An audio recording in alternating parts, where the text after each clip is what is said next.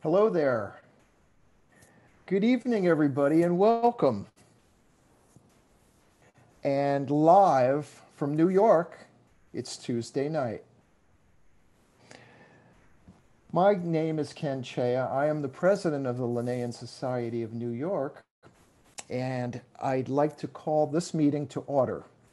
Well, let me begin by wishing everybody a very, very happy 2021. Congratulations on making it through another year, and what a year it was. Here's an idea. Let's plan to do it again, but this time different. Let's try for a better, happier, kinder, and with some hope and science, a much healthier year in 21. Being here tonight with you demonstrates and confirms not only the importance of nature in our world, but also the importance of community. You didn't have to be here. You could be posting a bird list or doing the dishes or watching Netflix instead. So thank you. Thank you for joining us and being part of this meeting and part of the Linnaean online community. According to my participants list, there's 209 people watching right now, 211. Hey, it's climbing. Very, very good. Keep going, folks. Very exciting. So welcome, everybody. I'd like to give a quick shout out to my team of fellow officers, council and committee members, and past presidents whose time and effort continued to keep the society moving steadily through 2020 and tonight as we begin a new year. Without their hard work and support, we would not be streaming live right now or welcoming new members each month or reaching you through social media or sponsoring Linnaean field trips. They are a great group of teammates, and I'm honored to work alongside them. For tonight's program, this marks our fifth speaker meeting taking place live online and our first meeting, of course, of 2021. Since we still have no further news from the American Museum of Natural History as to when we may expect to return to the Linder Theater for live on-site programs, we will continue to bring you our future meetings delivered fresh to your home right here on Zoom. For tonight's program, we have disabled the Zoom chat feature as well as video and microphone. One thing we have not disabled is the Q&A feature.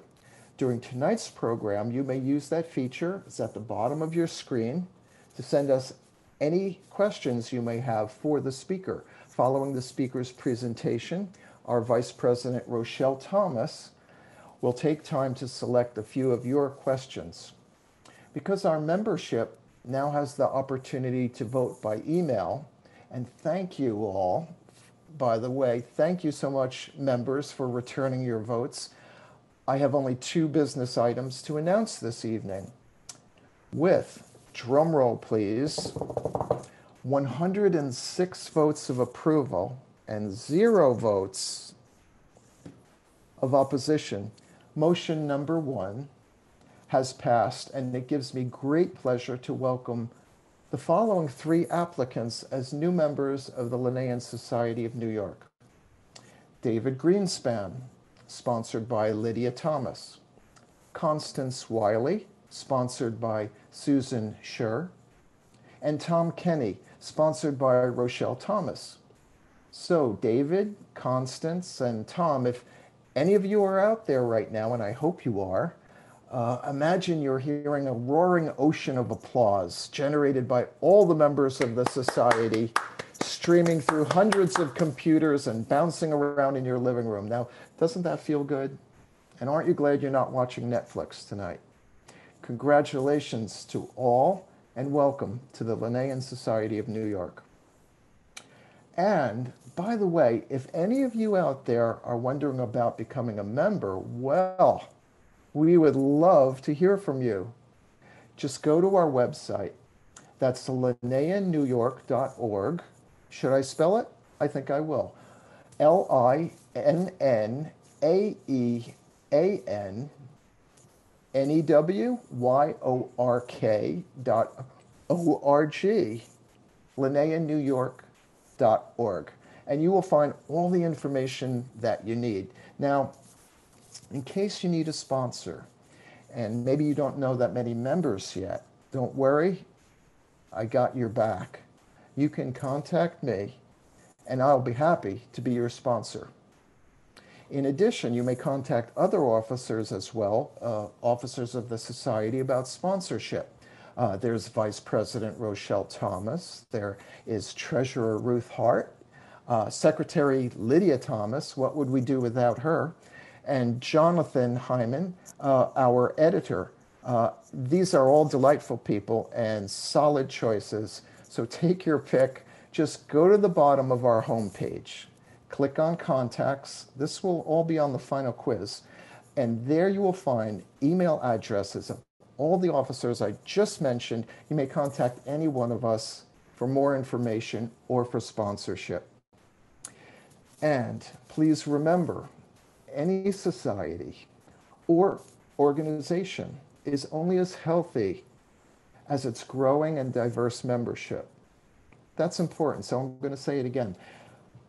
Any society or organization is only as healthy as its growing and diverse membership.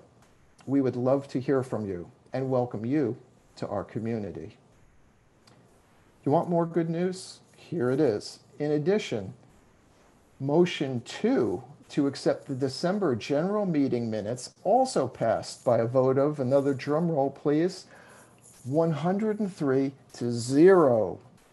So once again, the yays are dominating the nays tonight, the way I like it. And more importantly, voting is really, really an important and critical thing of that what we do. It's a big part of what we do as members. So again, I want to thank everybody who took the time to send in their votes by email.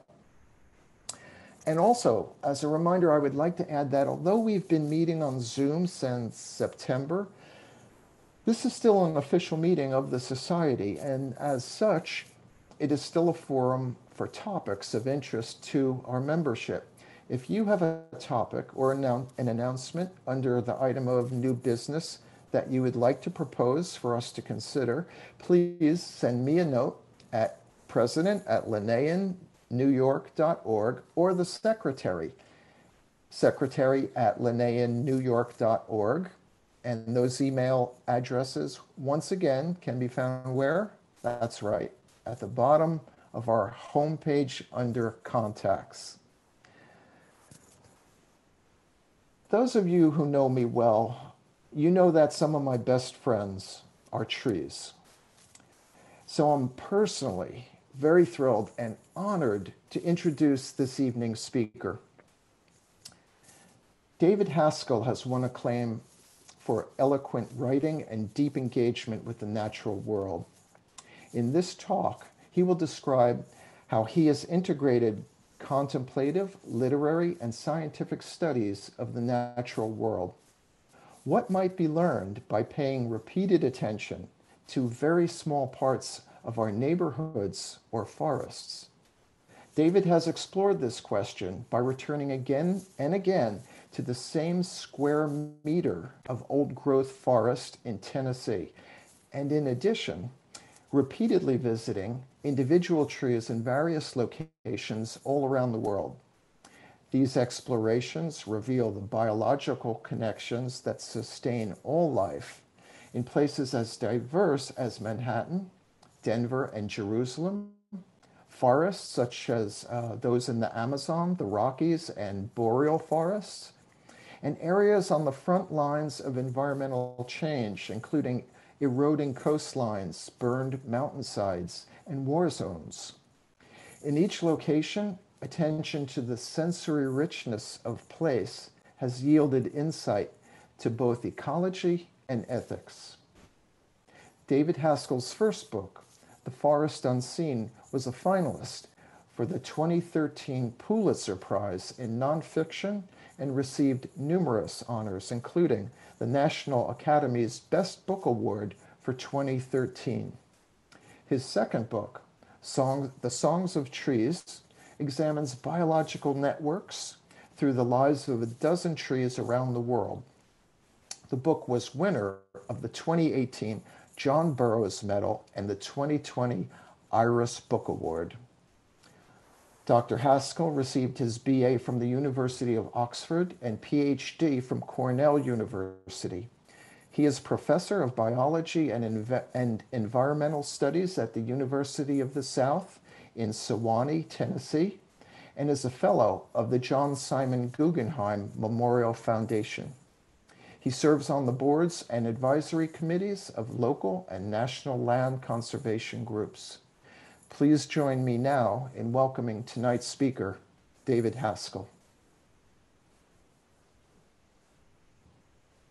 Thank you, Cam, for that wonderful introduction. It's a delight to be with you all. I want to start by acknowledging that I am coming to you now, speaking to you from the unceded land of the Arapaho, and I pay my respects to elders past, present, and emerging.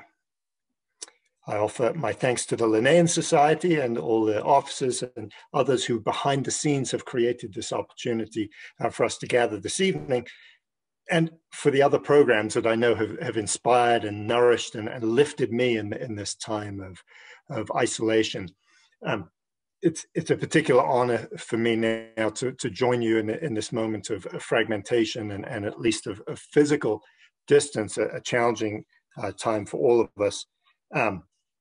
And the Linnaean Society's work in providing these programs, and it's a lot of work behind the scenes, organizing and scheduling and advertising them.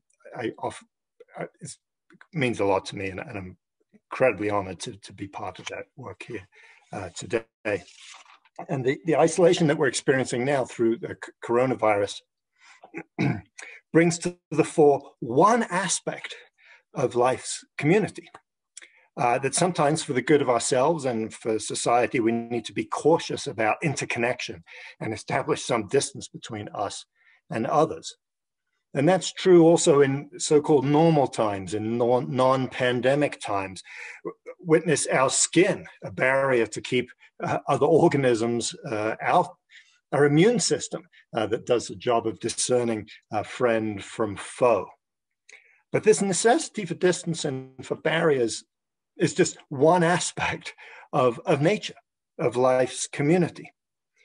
And alongside this necessity for a certain measure of caution is the truth that we live always and only in relationship with others. In other words, alone is not an option. The individual, in a way, is an illusion. We can't do it alone. Life is made from interconnection. And that's one of the themes of my talk. I'm going to describe some of the different connections that make up the lives of the trees that I've studied over the years. Now, trees, by virtue of their longevity, their great size, and their immobility, are champion networkers. They're champions at forming cooperative interconnections with others. Now, their long lives means that they have many opportunities for interconnection with diverse groups of other organisms. Their great size, both above and below the ground, means that they have a great surface area and all sorts of diverse cells that can reach out and connect with others. So size is an advantage in this in their work as interconnectors.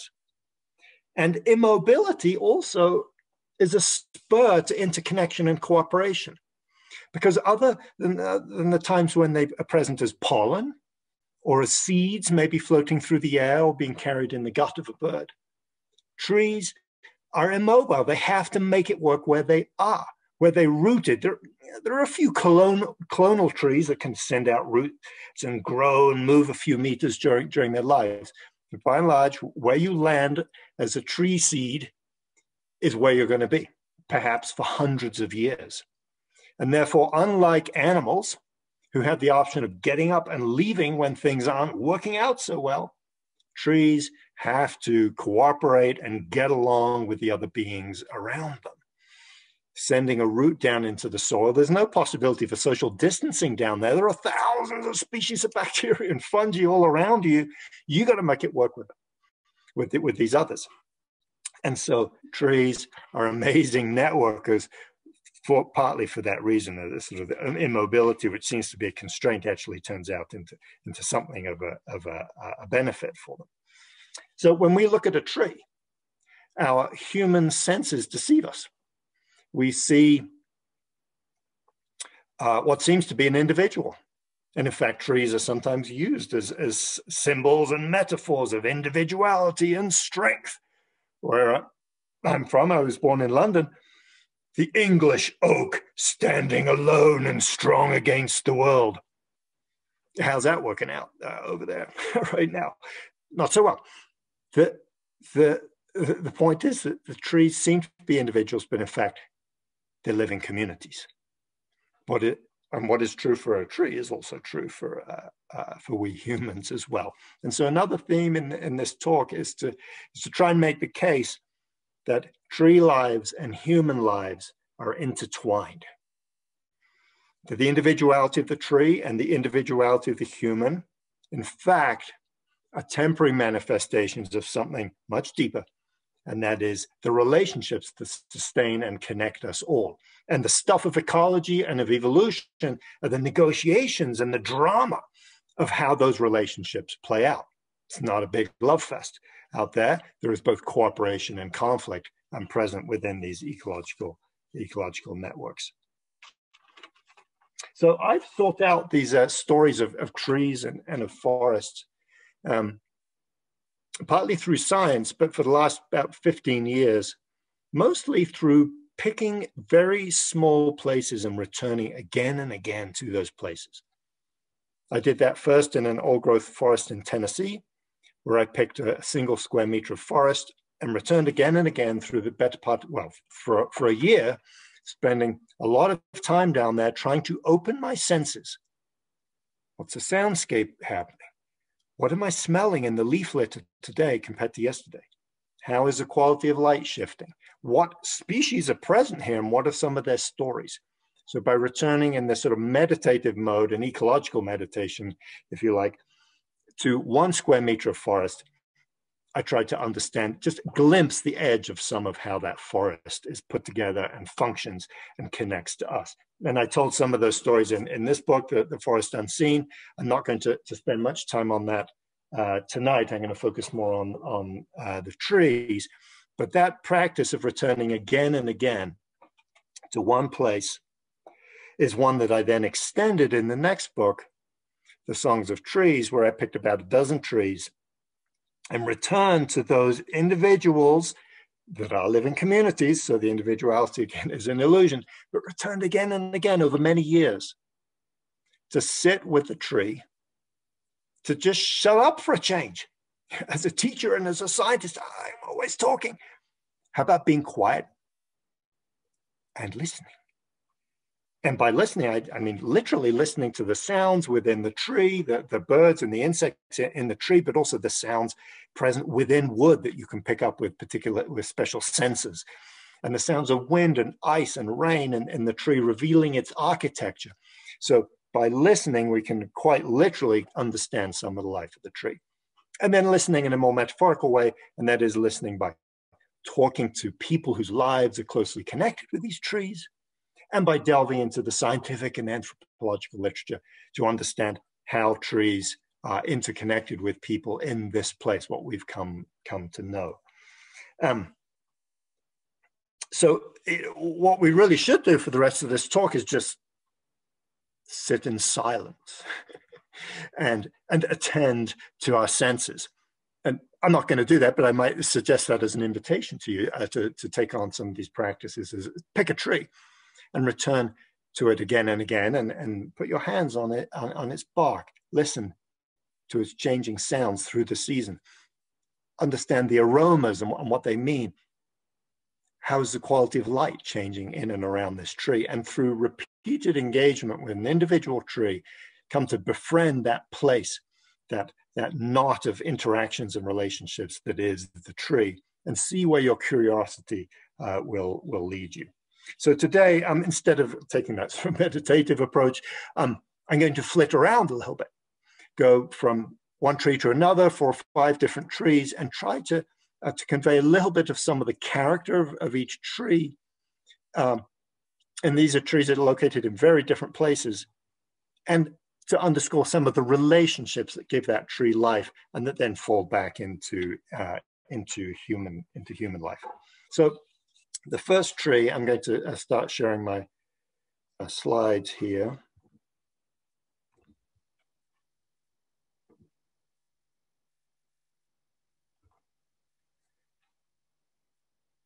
Okay, so for this first tree, we crank up the humidity to 100%.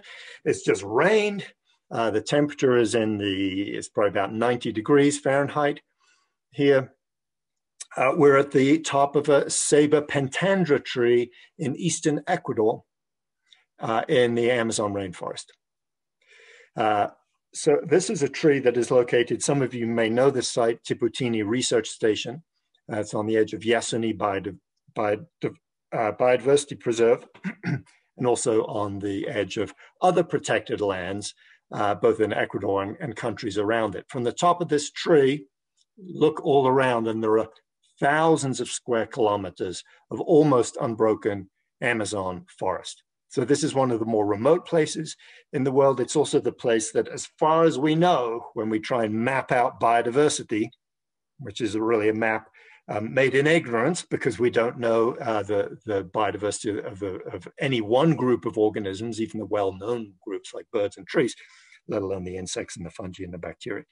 But when we plot that out, this spot shows up as either the most biodiverse place in the terrestrial world or one of the top 2 or 3. So incredible diversity in 1 hectare of forest. You got 600 species of tree, 400 different bird species, 150 frogs, 60,000 different insects, 9 species of wild primate living in groups in and around the tree. And a place where life's great diversity presses down on our senses, grabs the human by every sense, and sometimes it's terrifying. The amplitude of sound and the intensity of the aroma, and the number of insects trying to suck the blood out of your skin and your eyeballs and so forth. And other times it's just wondrous. The beauty of the bird song and the very textures of the trees and so forth. Incredible. So this tree, and this photograph is taken from high up. We're about 40 meters off the ground here, so several stories up in human building units, looking out over the rest of the rainforest. And unlike temperate forests, rainforests have emergent trees that stand 10 or more meters above the others in the forest. So when you get up in the canopy, you can look around and look down on these other really, really tall trees. This tree is a hub of life. Here's the ladder that takes you up. Not a place for the vertiginous, or if you are vertiginous, you just, as I am, you just get on with it and get up there and try and get over it. And here's what you find at the top. You can barely see the tree itself. So there's a branch running through the middle of this, but it's covered in moss and then little orchids and young fig trees growing out of here, all sorts of other plants growing on top of this other tree. The tree has large fig trees growing on in its crown. So there are hundreds of other species of plant gathered on and in this one individual ceiba tree. Ceiba is what the local people in this region call it. So that's what I'll call it here and in my writings about this tree. Lots of bromeliads. These bromeliads hold water, several liters of water. The tree is a sky lake. 1 hectare of forest here holds about 50,000 liters of water. That's about 250 whiskey barrels of water up there in the air that are home to all kinds of colorful and interesting frogs and insects, beings that never, ever come down from the tree canopy. They spend their whole life up there because these are wetlands. They're also deserts. Some of the more exposed branches have little cacti and other things growing on, an extraordinary hub of life. all that life means there's a lot of competition. So as a tree, here's one tree leaf peppered with marks from herbivores. So there are about 30,000 species of herbivores, mostly insects, in any hectare of Ecuadorian forest here. So they're all chewing on tree leaves. So incredibly difficult place to live. And half of the weight of some young tree leaves are comprised of poison. So this is a place where there's a heck of a lot of competition. And for animals, there are fungi trying to infect you. There are creatures trying to pierce your skin and get blood and so forth. So intense competition. So this is a story we're familiar with, right? Tennyson's nature red in tooth and claw, competition. And what does that competition do? It forces us into individuality. That, in fact, is not true. This great competitive furnace in the rainforest hasn't broken life apart into individuals, into atoms, into separation and aloneness. Instead, it has welded cooperative partnerships. The only way to make it in the Amazon rainforest, whether you're a fungus or an ant or a tree or a bird, is in relation with others. For the tree, that cooperation means that in these very nutrient-poor old soils of the Amazon, where most of the nutrients are held up in the biomass, there's almost nothing out there in the soil, you need to unite your roots with cooperative symbiotic fungi that forage for phosphorus and other minerals, transfer that back to the tree, and then you, as a tree, reciprocate with sugars and other forms of organic nutrients. So that's a cooperative union that happens in many, many other plants, but it is of particular importance in these very challenging soils in the Amazon. This leaf that we're looking at, we humans give it a name, a noun, leaf, one noun. We do that, like sugar maple leaf or Inga plant leaf or oak leaf or white pine needle. That noun is a lie. Because if you look inside this leaf, what you'll find are dozens of species of fungi, hundreds of species of bacteria.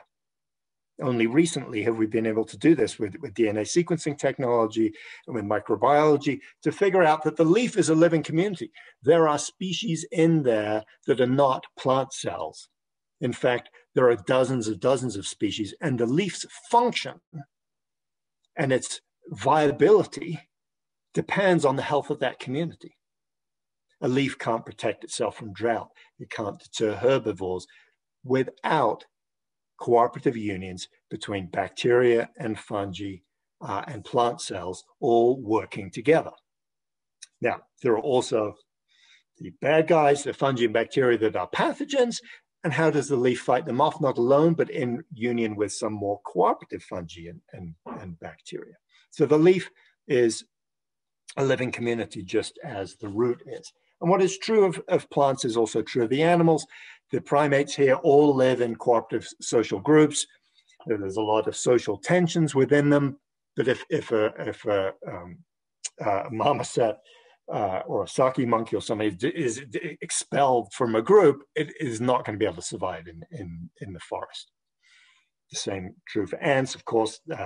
Famous examples from the rainforest of leafcutter ants working with both fungi and bacteria to farm fungi in order to decompose leaves to feed the ants.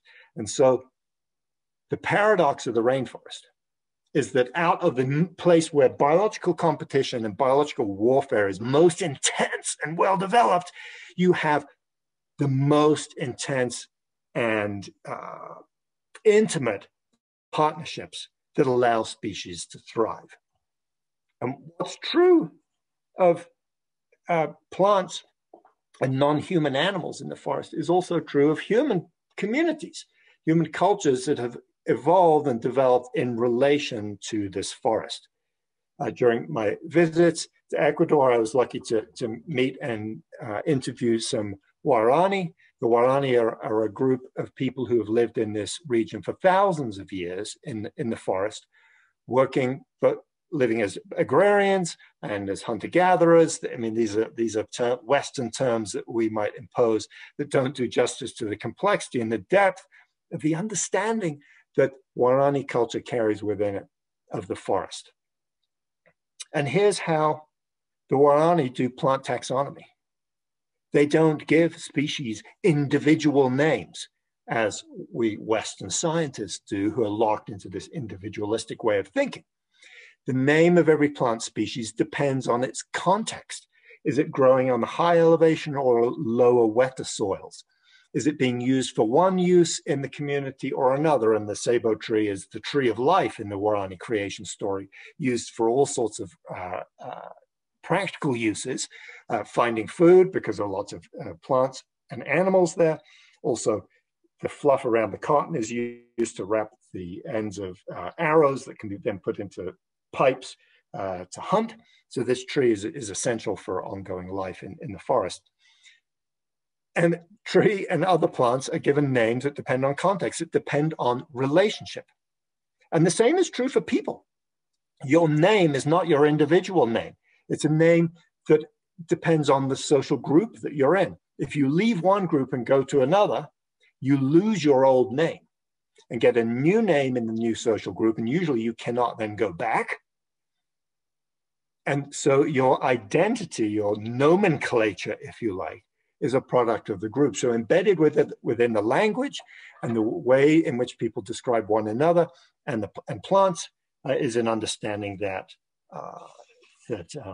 life is always and only in relationship. Now, contrast that with a hero of North American Western view of nature, Thoreau. He told us he went to the woods to live by the labor of my hands only. He was in love with this notion of individuality, of shedding dependence on others. He sounds frankly like Trump. I alone. It's a dogma of separation, of individuality, of atomism.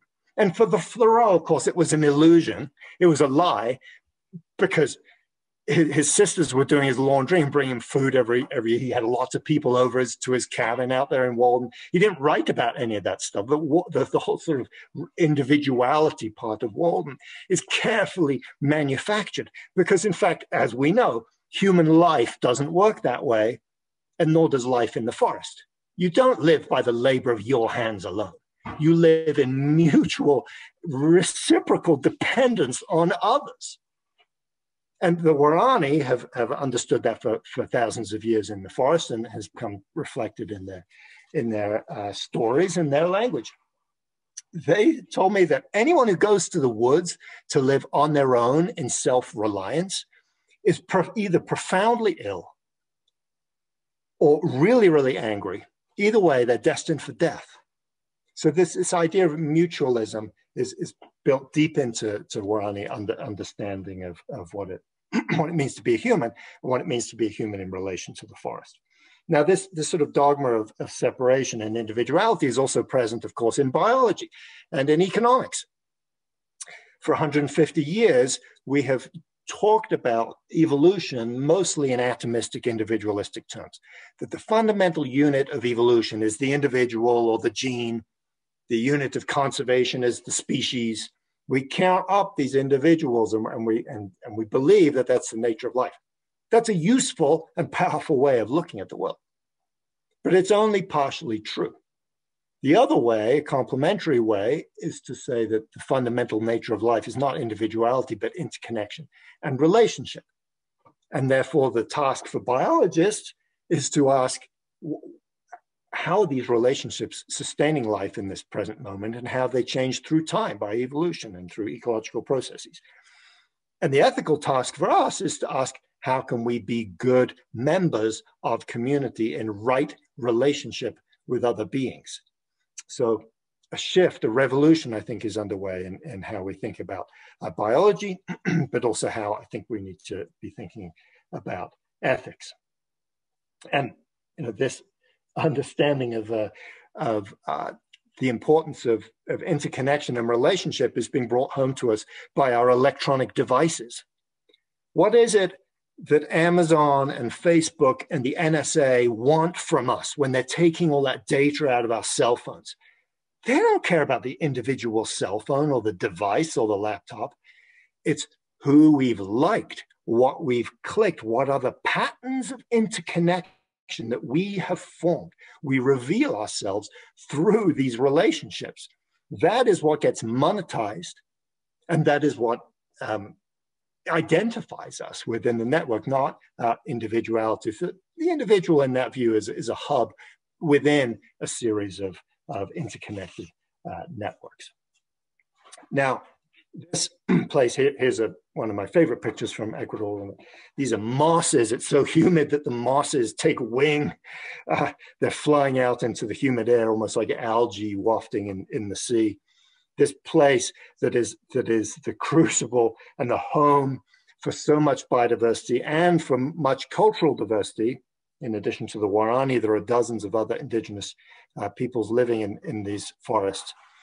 Is now being degraded by oil extraction. These are some flarings that I saw from the oil industry approaching Tiputini. Right now, the price of oil is low, so the pressure is somewhat reduced. But roads and other ways of getting the oil out of the forest are proceeding. And as that happens, of course, biodiversity is lost, but so are indigenous land rights, and so are the lives of people who live in this region. And as we face our own crises here in our own country, now the newspaper has run one particular name above the crease now for more than 4 years.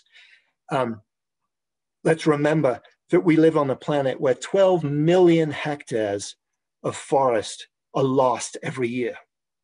4 million hectares of primary tropical forest are being lost every year. And that rate of loss is currently accelerating, not going down.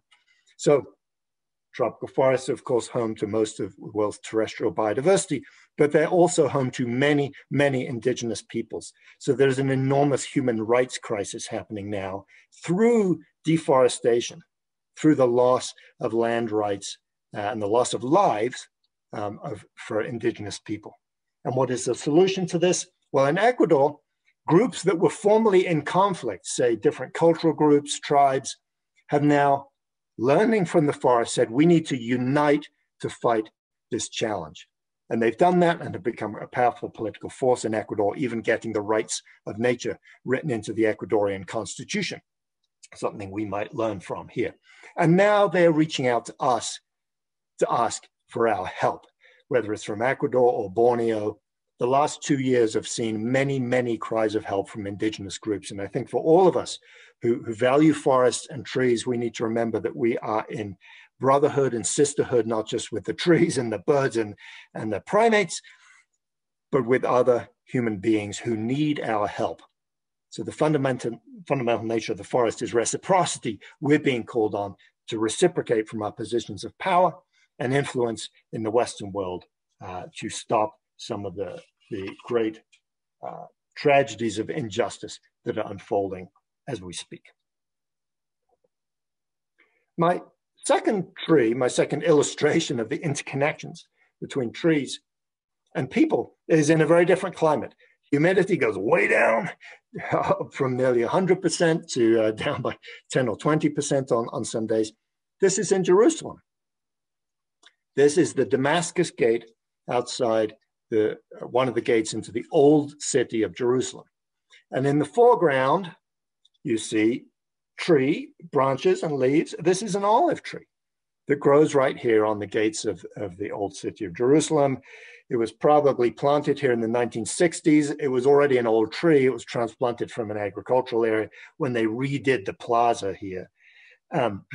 So, a tree that is maybe 100 years old outside the city here, teaching us the story that the fate of civilizations and human cultures in the Middle East are deeply entwined with this olive. So here's looking out from the Mount of Olives towards the old city of Jerusalem. And each one of these leaves has a little silvery fuzz over it, and that protects the leaf during these times of drought. The Mediterranean climate is generally very dry and hot all summer, and often a lot of the spring and the fall as well, and then kind of wet and cool in the wintertime. I mean, occasionally it will even snow up here. And so the olive tree, incredibly good at thriving in this environment. It can really shut down water loss from its leaves during the dry times, and it's really good at sucking up that water when the rains finally come, and then producing these nutritious fruits that we see here.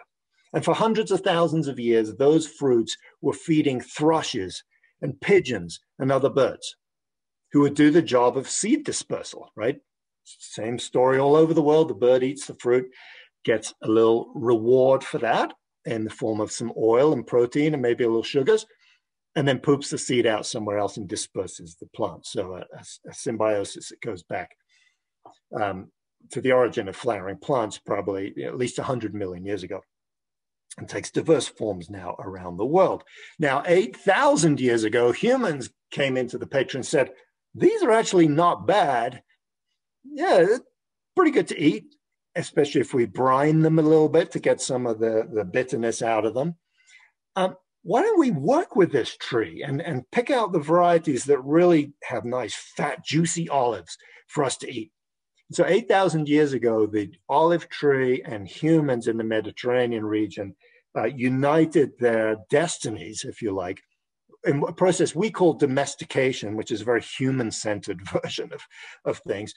In a way, the tree domesticated us because we humans clear out competing vegetation, bring irrigation pipes, stop wildfires, act as servants of these trees. So it really is a symbiosis. No one partner is in full control here.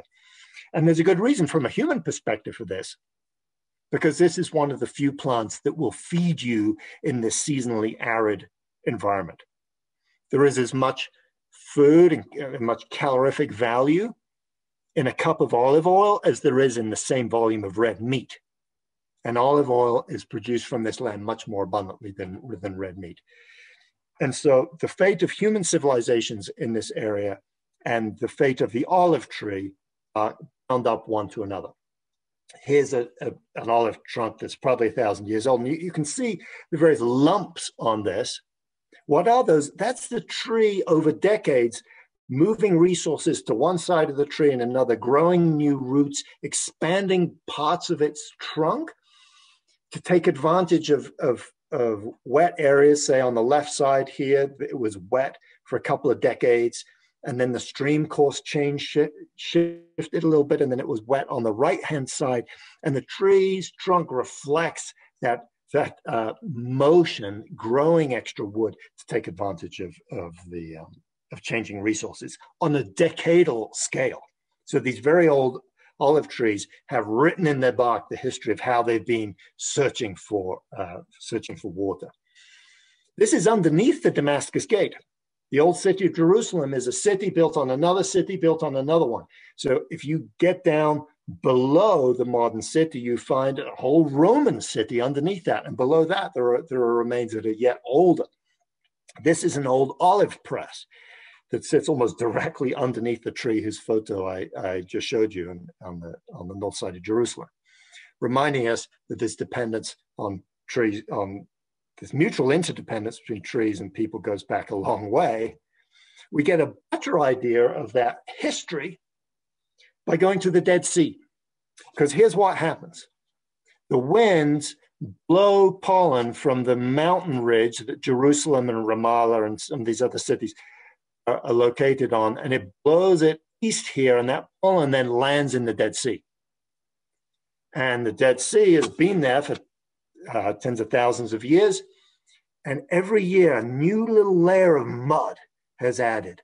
And so at the bottom of the Dead Sea, you have a record of the pollen that grew in the Jerusalem highlands, going back thousands of years. And you can go to the Dead Sea and see that record kind of with your unaided eye, this is the one bank of the Dead Sea where you can see these terraces.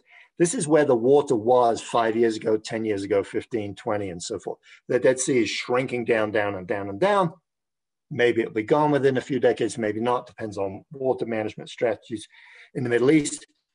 But each one of these is a layered set of history.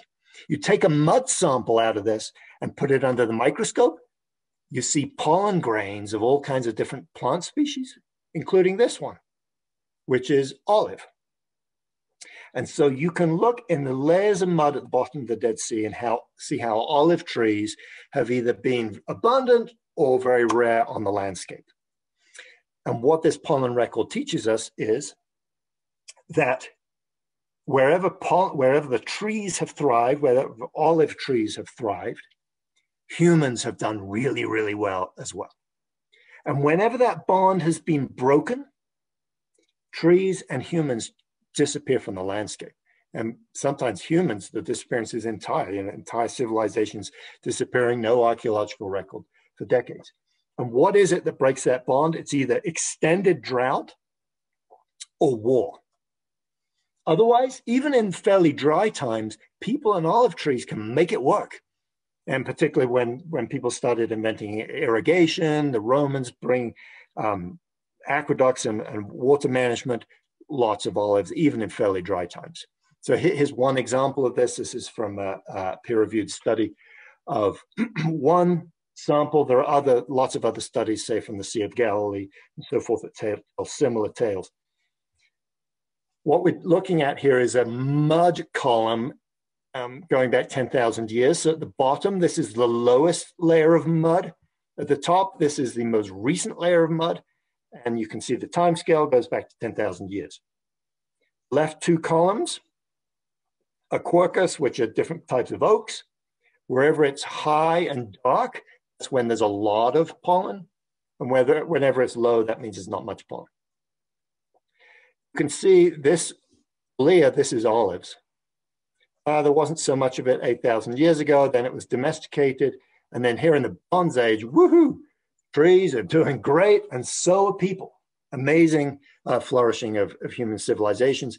And this red arrow is what the archaeologists call the late Bronze Age collapse, where the civilizations there that had amazing cities, incredible written records and libraries all just disappear. And the last written records are of people pleading for grain shipments because of the famine. What happened here was massive extended decadal droughts that wiped off vegetation from the land. You can see the olive pollen really dropped down, creating a crisis for people in this time that didn't then fully rebound until hundreds of years later. And then by the time a couple of thousand years ago and after that, when people got good at water management, olives again started thriving. I haven't shown it here, but some of the pollen records also show that in Roman times, not only were there a lot of olives, there was a lot of grape pollen. So these Romans really loved their wine as well. So maybe that can be another book, the Songs of Wine. Perhaps not.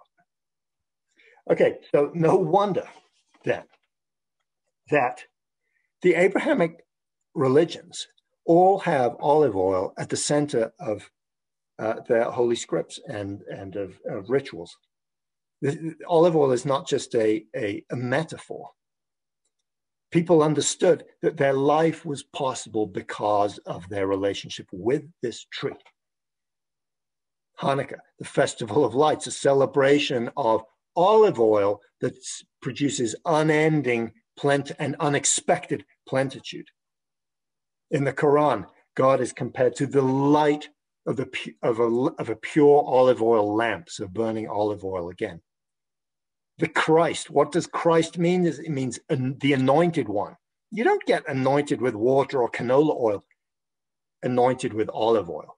Not just a symbol, but in fact, a direct ecological statement about mutual dependence with trees. Now, this relationship with trees as calorific foundations for life is present in many other parts of the world. I'll briefly give you one other example. This is from Scotland. So here, the ground is being torn up to build the Queensferry Bridge, one of Europe's biggest infrastructure projects, connecting the south and the north side of the Firth of Forth, just west of Edinburgh. Now, if you're a road builder, you really don't, the news you don't want to hear when you come into work in the morning is, we've dug up the oldest known example of human settlement anywhere in Scotland. But in fact, that's what happened to these poor road engineers. They had to delay the whole project until the archaeologists could come up and excavate this extraordinary village site that was the first known human remains, evidence of human habitation after the Ice Age. So all of Scotland was covered in ice during the Ice Age. As the glaciers retreated, people moved up and re-inhabited the landscape. One of their villages was right here, and it was dug up. And what did we find when we dug it up? Charcoal, lots of charcoal, and not just any charcoal, but yes, hazelnuts. These are 10,000 years old. They now sit in little baggies in the archaeologist's office in Edinburgh. They look like they just came out of a campfire yesterday. They're so fresh and well preserved underneath the soil here, partly because they've been mostly carbonized, and carbonized things preserve very well. So 10,000 years old. The people who were living here, who had colonized these most northern parts of Europe at the time, were living mostly off the food provided by hazelnuts, the same stuff that we eat when we buy a bag of hazelnuts from Trader Joe's. I mean, the species are slightly different depending on whether you're in North America or Europe and so on, but it's the same kind of plant. Not only were people feeding from these plants, but also heating the village, because you can coppice hazel. You take a hazel tree and cut it. Within a few years, it sprouts a whole load of new little stems. You cut them, it resprouts, cut and resprout. And that practice of coppicing still is a very important way of forest management in much of Europe. So the colonization of Northern Europe after the Ice Age was made possible because of a relationship between people and trees. It's possible that people brought hazelnuts with them to seed the landscape as they colonized. We don't know. Almost certainly birds helped. So European jays carry these, and the hazelnut traveled from its refugia down in the Mediterranean, where it hung out during the Ice Age, up to the northern parts of Europe much, much faster than other species like oaks, partly because jays helped birds, but also maybe because people helped, and because the hazels have got this amazing below ground partnership. Their roots are literally wrapped up in fungus. So the fungus forms a sheath around the roots that protects it from very cold, acidic soils, the kind of soils that you find in these northern parts of Europe. And this is a story not just from Scotland, but also from Germany and Scandinavia. Whenever people dig up these Mesolithic villages, they find what they call the age of nuts. After 2020, we might think we're in the age of nuts now, but this was a literal age of nuts where people were feeding on trees, not on oats and grains and other things that came later with the Neolithic Revolution. But the colonization of Northern Europe was made possible because of mutualistic connection with trees. So when you're if you're ever in Scotland and you see the Queensferry Bridge is the one in the background here, the Firth of Forth Bridge, which is the older one that was partly replaced by the new one. When you see these, remember that they are built on the remains of the first villages of people who lived in Northern Europe after the Ice Age. And when you flip on the light switch, the electricity that powers the light or turns on the laptop may well also be coming from a modern incarnation of this dependence on trees, because a lot of the so-called green energy in the UK now, as the UK has transitioned almost entirely away from coal, is coming from the southeastern United States, where pellets of clear-cut trees are sent over to Europe to burn in old coal-fired power stations. So, and there's some pretty dubious accounting that goes into, in my opinion, that goes into defining this as a green form of energy. But even now, in this seeming modern society that we're living in, our dependence on trees is intense. Now, these relationships between people and trees manifest also in the middle of cities. So here is a tree that I spent many years going back to in Manhattan, and on the Upper West Side. This is the corner of 86th and Broadway. The number one line subway is right there. So if you're in that part of the town, you may have walked right past this tree. And this is, of course, is a photo from pre-COVID times. This sign here on the store, I think, is hanging in front of the White House for the next week, soon to be taken down. Our attention here is on this tree, this beautiful tree that actually canopies the sidewalk and reaches out over 2 lanes of Broadway. So you look down Broadway, it's like you're in this arbor, this promenade, and the big trucks coming past all the time and so forth, brushing against the tree. This is a Callery pear, originally native to China. The USDA, or the federal predecessor of the USDA, in 1916 sent a Dutch botanical explorer to China, Frank Meyer, to find trees, particularly pear trees, that could be imported to the US and interbred with other pears to give resistance to the disease called fire blight. Fire blight is a bacterial disease that destroyed, especially in the early 1900s, was completely wiping out the pear crop all across North America. So there was a great deal of interest in importing breeding stock that might be resistant. And one of the products of those breeding experiments is this, the Callery pear. This is in the horticultural trade called the Bradford pear. In the southeastern United States, it's regarded as a terrible scourge on the landscape because it gets out and breeds on its own and fills up all the ditches and completely smothers many native species. So it's a real problem in some parts. On the Upper West Side, there's enough concrete that this thing is not going to be spreading out as an invasive species. Instead, it's providing benefit to people in the community. In what way, other than a pleasing canopy of green? Well, here's a swipe of a sponge across a windowsill from just a few blocks north of that tree.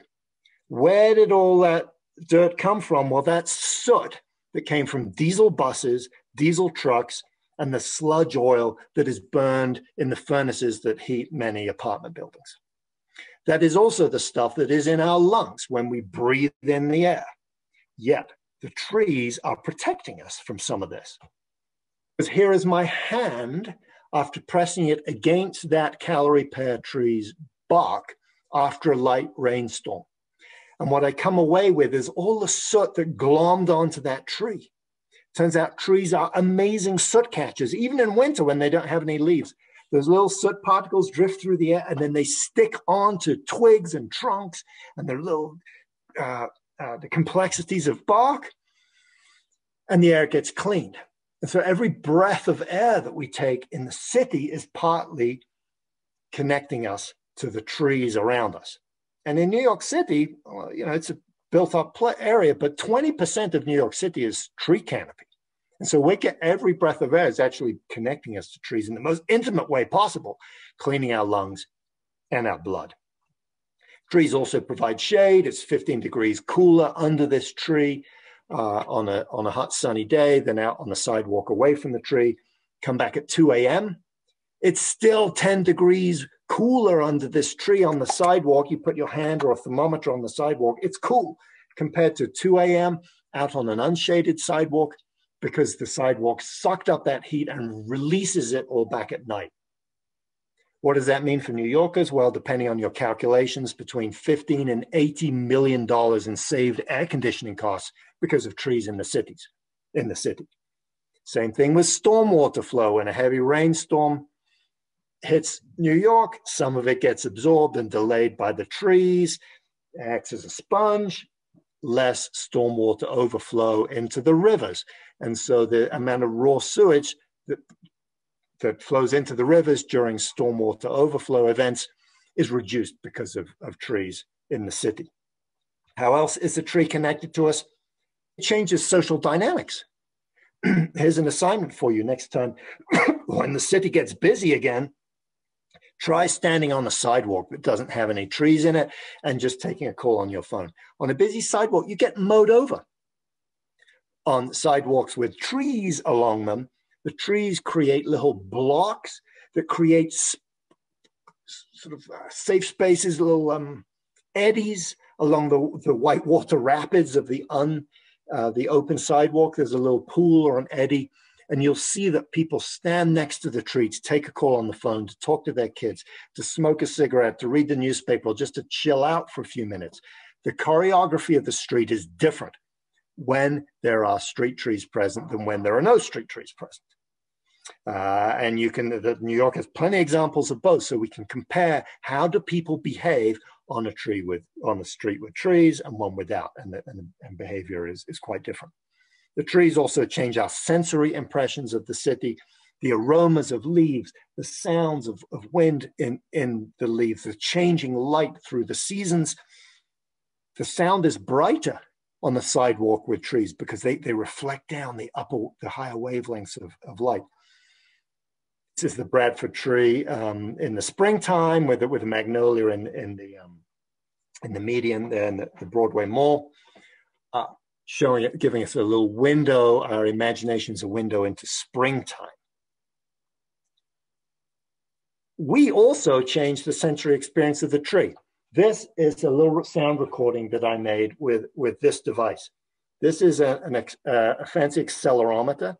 When you press this against the tree and then hook it up to your computer, you can record the sound that is in the tree itself. So I press this into the bark of the tree. It doesn't damage the tree. And then record the vibrations in the wood of the tree itself. And this is what happens. You can see these, this is a spectrogram, time going from left to right, low frequency at the bottom, high frequency at the top. You can see these little marks, vertical marks, are the chirps of house sparrows. These lines along the bottom are the rumbles and the squeal of the subway that is below, growing direct.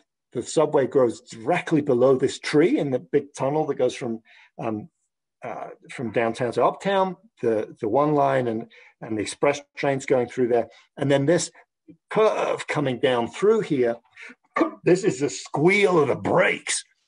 Everybody's favorite sound in New York as the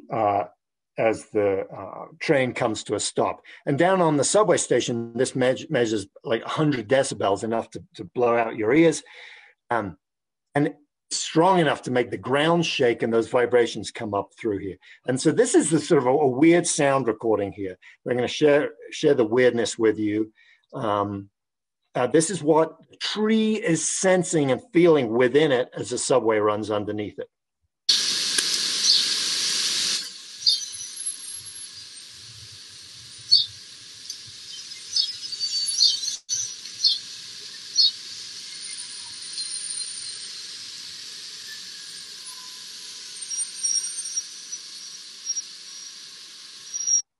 Okay, you may have been able to hear the squealing brakes and so on, a little strange, hard to get our minds around these sounds, but the key point is the city is causing the tree to vibrate, is sonifying the tree, and therefore the tree grows in a different way because the roots that are shaken grow stronger. Branches that are shaken add more cellulose and lignin. And so the very form of the tree itself is the very form and energy of the city is present in the form of the tree. So sound enters the tree and changes the tree, just as the tree changes human relations.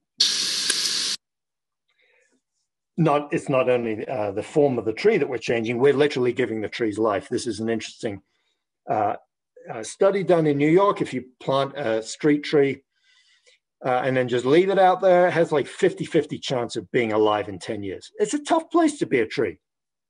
People's dogs poop and pee on it. People chain their bikes up to it. The delivery truck smashes it and so forth. However, if you involve people from the local community in planting that tree, And if you put a little tag on it saying, hi, I'm a London plane tree, please give me some water in the summertime, don't let your dog poop here, that tree's probability of survival goes close to 100% over 10 years. So by giving trees our attention and personhood within human social networks, we literally give them life. So this reciprocity between trees and people that is present in the Amazon, it's present in the deep history of human cultures around the world, is also present in the everyday of human life. I would add that it's also present, I'm going to stop sharing here so my video can come on. It's also present when we read a book. We are connected one human mind to another across space and time with the help of flattened sheets of cellulose. Trees unite us into bonds one to another. When we listen to music, this violin is made from partly from spruce, partly from maple. We're hearing the second life of a tree. And so one of the things that really astonished me in my work studying trees is the extent to which after trees die, they continue to give life. I studied a number of trees rotting away in old growth forests and found that those places were the most vital places in the forest. But that's not just an ecological phenomenon from old growth forests. It's present for us too. The house that I'm in now is held up with wood. The books that I'm reading, the music that I'm hearing, even the electricity powering this particular Zoom event is partly powered by 400-million-year-old trees. So even though we might imagine ourselves still to be separate, we are still bound up one to another, human to tree, in reciprocal mutual interdependence. And I'll close with an invitation, and that is to pick a tree. And over the next few weeks and months, befriend that tree. Open your senses. Understand what you can learn through your fingertips that your eyes cannot perceive. What is the sound of the tree? What are the aromas? And in this time of human isolation, it's still okay to hug a tree. It's still okay to kiss an emerging bud in the springtime. It's still okay to put our hands on the tree bark and connect with our brother, sister trees. Most of them hermaphrodites. They challenge us to expand our notions of sexuality in nature as well as of ecological interconnection. My invitation is pick just one tree and do a little experiment. Give it your attention and then see where that leads you over the coming weeks and months. I'll close there and thank you very much for your attention, and we'll be delighted to take any questions. David, thank you so much. I can't think of a better talk for the time. It's the exact right moment, whatever happened in the world, to bring you to us at this time. I'm ever so appreciative. Well, and we have some great questions. I'm going to start with some of the ones that are some thinkers. So someone would like to know, to what extent can it be said that trees hibernate? Can this happen both in response to ecological conditions and regularly with seasonal variation? If they do hibernate, could you talk more about the importance not only of growing, but of resting, and what we might learn about ourselves through this adaptation? That's such a wonderful question. In fact, that's an outline of a 10,000-word essay right there that I want someone else to read so I can revel in it. I mean, beautiful, even a book. So a biologist would say technically hibernation is not the right word, because hibernation applies to endothermic creatures like mammals that reduce our body temperature. Well, we don't, but bears and other things reducing their body temperature and so forth to make it through winter. But trees, of course, go through a similar process, but they're not riding out winter by keeping a little furnace going within them. One of the things that continually still is, I think, the most astonishing thing about our world is that we can walk around in winter, like in New York or in northern Quebec, and be among trees. It's like minus dozens of degrees. And these trees are still alive. I mean, they look dormant, but they're alive because the buds are full of living cells that are frozen to like minus 20. And all around every bark, of course, the underside of the bark is a layer of living cells. So the trees prepare for that winter with all sorts of biochemical tricks, drying out their cells a little bit, sometimes loading up with sugar as an antifreeze. They have ways of deflecting the ice crystals that come by making their cell membranes flexible, so that when an ice crystal pushes into a membrane, it gets deflected instead of pierced. The ones that stay green through the winter load themselves up with what we would call vitamins, antioxidants, that are there to receive and neutralize incoming photons of light that have stimulated the photosynthetic apparatus and that can't be active because it's so cold. So they have all these different layers to allow them to prepare for and go through winter. Tom Kimmerer, wonderful writer, has an article, I don't remember which magazine it is in, but it's going around on social media now about how trees make it through the winter and dormancy and so forth. And the amazing thing in the tree bud is that all the little cells that are needed for the stem and the leaves and everything for next year are in that bud. What happens in the spring is not making lots of new cells, but the expansion of the ones that are already there. So in terms of, humans, the need for rest in humans, it would take a different form, of course, because our physiology and our we're endotherms. We don't go into full hibernation in the wintertime. The humorous answer is load up on sugar, which is what the tree cells are doing, which works for me in the winter. But more seriously is that in these changing seasons and cycles, there's a necessity of a multi-layered adaptation. Trees don't just do one thing to make it through the winter, they do multiple things. So if we want to withdraw and rest, and so as meditators would say, take time for the inhale as well as the exhale. In life, a balance between action and contemplation. We need practices to absorb the photons of energy that are driving us crazy the whole time. So, which is the problem that plants have. How that manifests in human life, of course, is going to be very, very different and dependent on different people. But the season of rest and renewal is vitally important in temperate trees. In the tropics, it's different.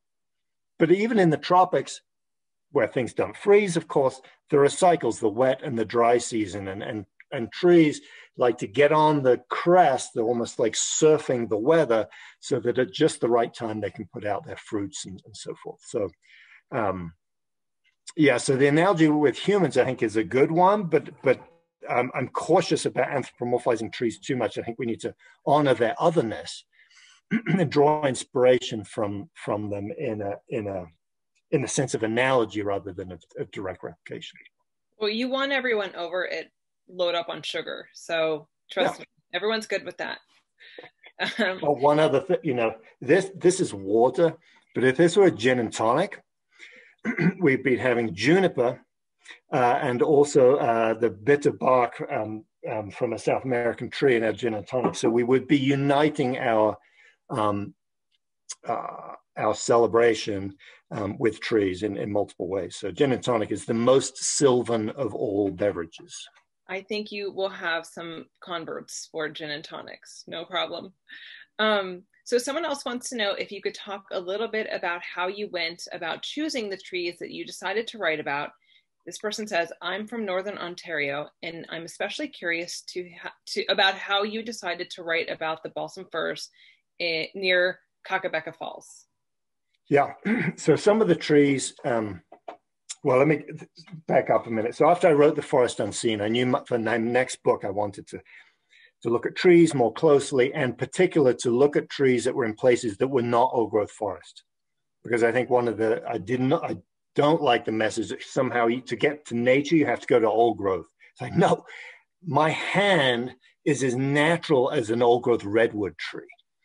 The dynamics of New York City are as natural as the dynamics of an old growth forest, because they are the products of a primate's mind, right? And that primate is a natural being. That doesn't mean that it's all good, but what is natural and what is good is separate. Anyway, so that's, for this book, I wanted to locate trees in very different places with different intersections of stories: New York, Jerusalem, the Amazon, and so forth.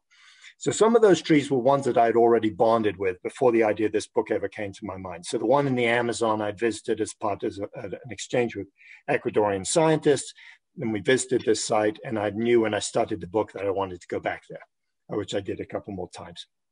The one in New York was actually right after a talk at the American Museum of Natural History. I was on the program maybe in 2013, 2012 maybe.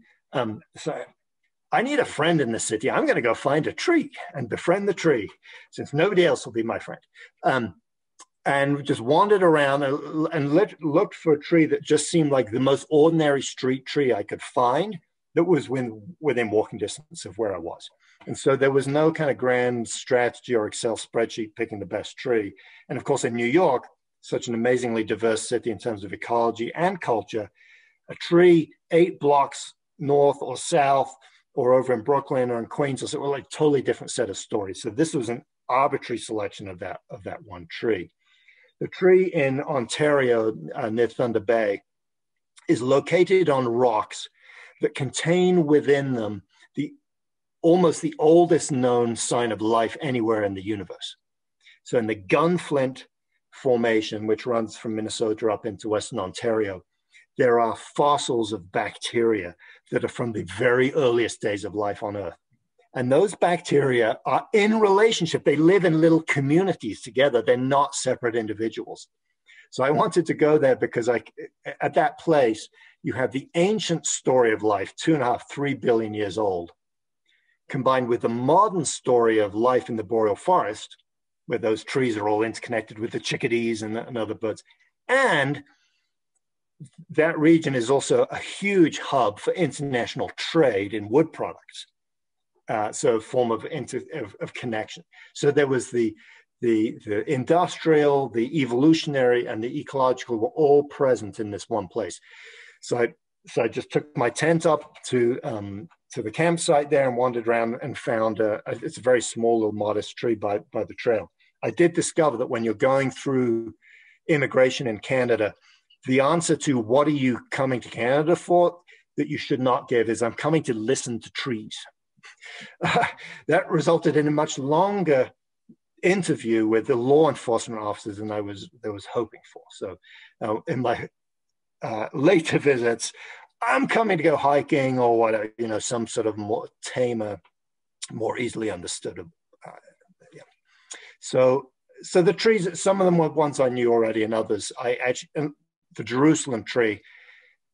Jerusalem, of course, is a place with lots of history, lots of modern conflict associated around olive trees, and right on the front edges of climate change, because there's nowhere else in the world that has got a deeper water crisis than the Middle East. Well, 1 or 2 other places have as bad a situation as that. So a confluence of many, many important stories. So I booked a flight to Jerusalem and to Tel Aviv, and wound up there and wandered around and found a tree. And I also visited with a lot of Israeli olive growers, academics, and also Palestinians in the West Bank to understand how people were interacting with olive trees in different parts of that region. Many helpful hints. Don't talk to Border Patrol about listening to trees. So we're getting a lot. Eat a lot of sugar, drink gin and tonics. Don't talk to Border Control. Another person wants to know, do trees communicate with each other to warn each other of an event that would be harmful? And if so, how would they communicate with each other? Yeah, so we've known now for at least 25 years that communication is happening. We're learning more and more about it every year. And by we, I mean the plant physiologists who are out doing these amazing experiments, not just with trees, but in fact, a lot of these experiments are done in the lab with bean plants and cress plants and so forth. And then some of that information is then transferred out into trees. So there are multiple methods of communication. Probably the best known are volatile chemicals from leaves. So one leaf in one tree gets attacked by insects. It produces little chemicals that waft through the air that some of them we can smell, like jasminate is a constituent of human perfumes. It goes through the air and then it lands and soaks the cells of another tree of like totally different species, and that other tree then turns on its own defensive mechanisms against those insects. Some of those chemicals also transmit to predatory and parasitic insects that then understand, ooh, there's some food here. And so the tree is, in a way, is calling down predators to cleanse itself of these herbivorous insects. Now, of course, the tree is not literally calling. It's, so again, this is about honoring the otherness of trees. Trees are not little people. They have their own forms of intelligence and communication, and I'm using human words to convey that. But there is a what ecologists call a multi-trophic level communication from trees up to predators. There is also below ground communication. So trees send signals through their roots, through fungal networks, both through chemical means and possibly through electrical means, to other trees to alert them of various forms of danger. That forms part of a whole marketplace of exchange, because trees below ground are also exchanging nutrients, one tree to another via the fungi and so forth. And we're really on the very opening chapters of understanding what that all means. People are very, very ready to project human analogies like this is capitalism in optional. This is like socialism below the ground. No, this is treeism. These are trees interacting and negotiating as they have been for 400 million years on this planet. And we need to sort of shed these human concepts, even concepts like the grandmother tree helping her offspring. Like, that tree is not a grandmother. That tree is both a male and a female. And so imposing gendered human language on trees, I think, is like not helpful. It's helpful to conveying the sense of care that trees show to one another sometimes, but it's not helpful in that it locks us into this view that the nature of sexuality is what 20th and 21st century North American humans think about male and female, which is like, even just a couple of days in the woods will cleanse you of that particular restricted notion of sexuality. So trees are generally, in the temperate region at least, often just male and female within the same body, sometimes going more one way than the other. That's part of the otherness that we need to listen to and learn from. So yes, communicative networks below ground and above ground, mostly through the medium so far that we know of chemicals. So through what we humans would call the aromas and chemical signals. I really like this next question, because I know there have been studies about people talking to their plants and whether or not that helps them grow. And someone wants to know if trees have a measurable response to when people hug them. To when people hug them? Mm-hmm. Depends how hard you squeeze them. So I don't know of any studies on measurable response. Now, there are certainly plenty of studies to show that any kind of mechanical perturbation of a plant, the plant senses, right? Whether it's the wind or insects, like Rex Crocroft and his colleagues at University of Missouri found that when insects chew on a leaf, those vibrations of the little mandibles on the leaf get transmitted into the plant, and the plant understands and actually produces the appropriate defensive response. In that way, there are sensitive plants, of course, that close up rather dramatically. And the form of wood growth is very much responsive to repeated pressures of vibrations from the wind or from subways and so forth. But short-term hugging, I am not aware of. I would doubt, particularly for a large tree, that it would have much effect. Most trees often integrate multiple physical features, forces on them into their growth. So you would need to mostly, to have a prolonged effect, go out and hug twigs repeatedly, because those twigs will remember that, and then your hug will be in part of their growth form. The trunk itself, now, in hugging it, you're putting your microbiota onto, you know, from your cheek onto the tree. And so the tree, in a way, its microbiome remembers you, and you take with you some of the tree on your cheek, just as when you inhale the aromas of tree leaves from walking down a city street with leaves on it, or from walking in the woods, those aromatic molecules are in your blood when you leap. You carry not just a memory of the tree, but actual physical imprint of the tree with you. And the same is true of, you know, our breath is retained within the tree as well. Yeah. I'm going to take two more questions, and I'm going to combine. Several people want to know about some of the technology, and then I'll end with a more philosophical one. In general, people want to know a little more about the equipment you use to listen to tree wood, and if you can describe the sound technology in a little more detail for the sound experiments, and have they been used in any compositions? So sorry to combo these two, but they're both like the technology ones. So yeah, so the main technology I use is my ears. And in fact, in many of these places, I do not take a camera. I do not take a recording device. I only take a notebook and a hand lens, maybe binoculars, to force myself to come back to my senses. One of the crises we face now is almost total sensory disconnection from the living earth. And so I set myself a challenge, reconnect.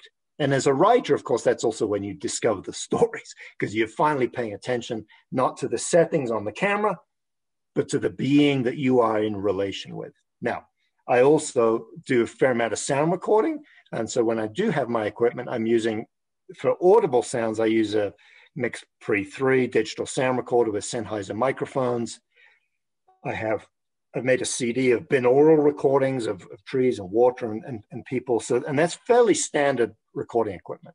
For the more kind of weird stuff, this thing I was showing you earlier is an accelerometer that is mostly used in industrial applications to record vibrations in pipes and things, so you can tell when the nuclear power plant is going to blow before it blows, by monitoring all the vibrations and so forth. Mostly it's used for much more tame applications than that. But it's an accelerometer, and all smartphones have accelerometers in them, picking up vibrations.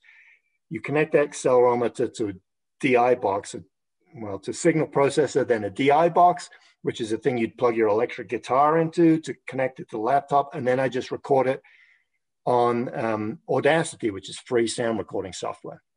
So from accelerometer to DI box to recording on the computer. And I made a lot of sound recordings of the sound of inside a cottonwood tree, for example, all those leaves shimmering, or an aspen tree, or even an oak tree when the wind is in it. Amazing vibrations inside that tree. Another form of recording is using those accelerometers to record the munching sounds of insects inside trees, whether it's carpenter beetles or cerambycid beetles. I've also used little calipers, electronic calipers, that measure the diameter of a twig every 15 minutes for months on end.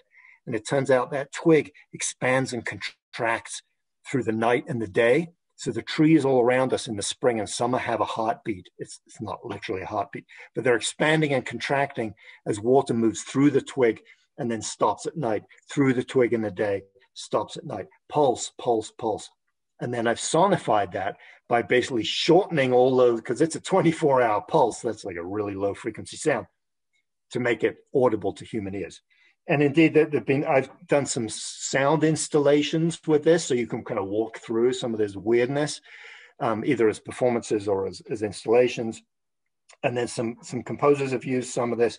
One in New York, Angelica Negron, worked with the New York Botanic Garden last year to do this amazing piece called The Chorus of the Forest, that was in the old growth. I don't know that it's old growth, but patch of forest in the middle of New York Botanic Garden, there where she had 4 or 5 different choirs singing about the forest. She had some of my sound recordings that she had then used to make her own music of different forms of sounds of trees, little wooden robots making clanking sounds. You could dial up bird sounds. It was this amazing immersive sound experience. And hopefully after COVID, there may be more performances of that kind NYBG. So that was one particularly delightful way that, in fact, in my next book, I write some about her performance as a way of expanding human musical imagination into the modern human world.